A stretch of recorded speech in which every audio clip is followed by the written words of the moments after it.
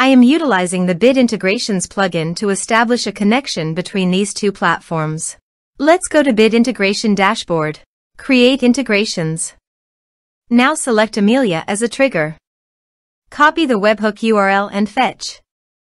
Go to Amelia Dashboard. And go to the setting. View Integrations setting. Webhook. Add new webhook. Give here a meaningful name.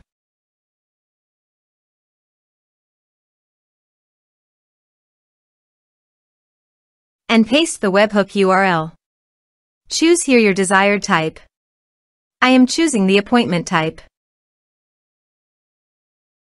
Also, choose here your desired action. I am choosing booking status changed. Save. Save. To fetch data, go to Appointment and change the status of the appointment from approved to pending. Go to the Integrations dashboard. Data fetched successfully. Set action. Search and select Actions. Integrately. Give here the webhook link.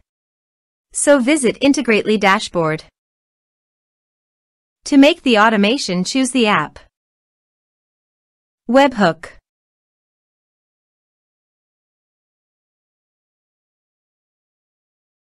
Now choose your second desired app to send the data. I am choosing Airtable. Now select the condition.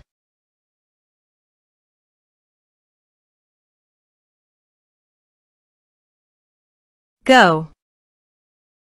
Copy the webhook URL. And paste it here. Body. Send all data. Choose Application JSON. Test webhook. Webhook executed successfully. Done. Next. Finish and save it. Click on I have set this URL in webhook.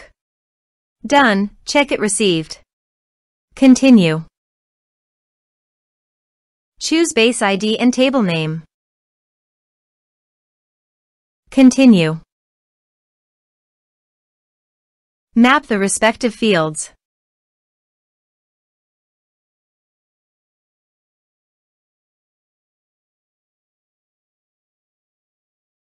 Turn on the automation. Now go to Amelia Appointment Dashboard and change the status from pending to approved. Now go to the Airtable page. And you can see the data came successfully in the Airtable.